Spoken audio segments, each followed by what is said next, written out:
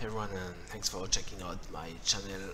Having a quick look at the weight market now, following last week touch we had midweek on that trend line that was critical to break and bouncing around that longer time frame trend line as well, that's been acting as a support. So we had a continuation of the move up that did establish a temporary higher high comparing to 524, but failed to actually get any follow through above 528 and got a major retracement on Friday down to the trend line at 513. So at this point, my opinion is that we're still trading reversal. There's no invalidation yet, and we are trading on that RSI trend line here.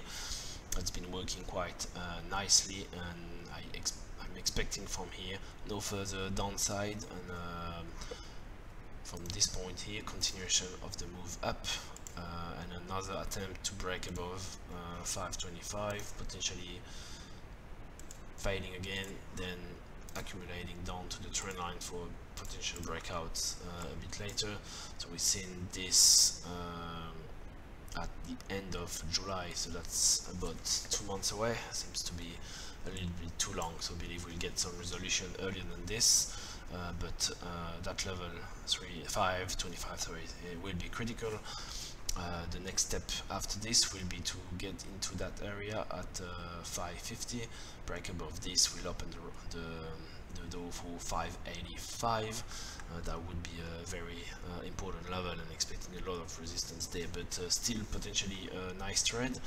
Stop loss still sitting at 490, so not too far away. Risk reward still favorable on that trade.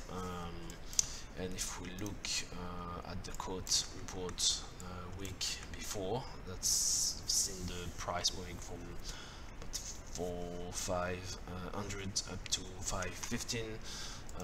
We got some increasing open interest, which is positive. The managed money adding short and long, slightly more short, so that's a bit of a negative. Other reportables are adding long, which is positive. Retail traders also adding long, so we have some buying pressure coming from there.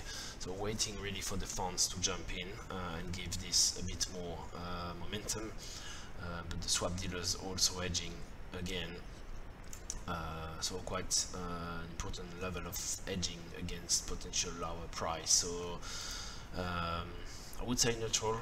Tend to be a little bit bullish for the other traders on the market, but definitely waiting for the funds to follow through should we actually break above 525. And yes, still positive on the weight for now, but yeah, definitely watching also that level. Should it break down, there would be a really negative signal for this market. So that's all. I wish you safe trading. Take care, and speak to you soon. Cheers, bye.